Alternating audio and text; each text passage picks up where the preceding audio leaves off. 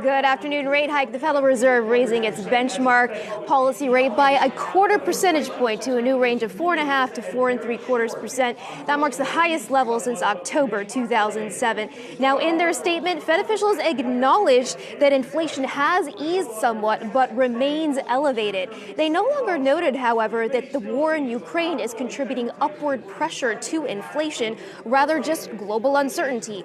Now, they did maintain language in the statement that, quote, ongoing increases in rate hikes would be appropriate to obtain a, quote, sufficiently restrictive level on the Fed funds rate, perhaps in effect countering that recent easing in financial conditions.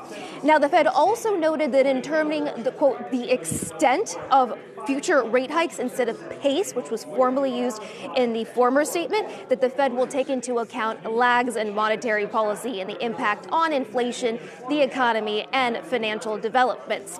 Of course, this move marking a further slowdown from the 50 basis point rate hike we saw in December, and a further slowdown from a string of 475 basis point rate hikes in June through November of last year, which was the most aggressive stretch since the 1980s. This decision was unanimous. We will get more from Fed Chair Powell when he holds its press conference in less than 30 minutes' time. Back to you. All right, Jen, and when we take a look at this, you mentioned the fact that ongoing rate increases, they remain appropriate. Inflation, though, has eased somewhat. We know a lot of the focus is going to be on Powell, what he says, the tone that he is using. What will you be looking to hear from Powell in just about 30 minutes from now?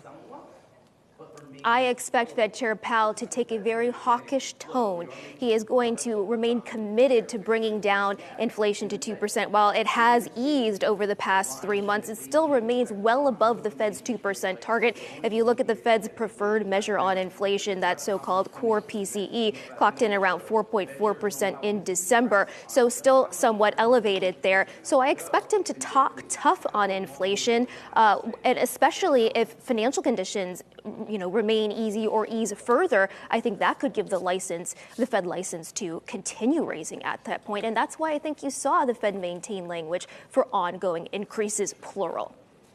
All right, Jen Schonberger, thanks so much.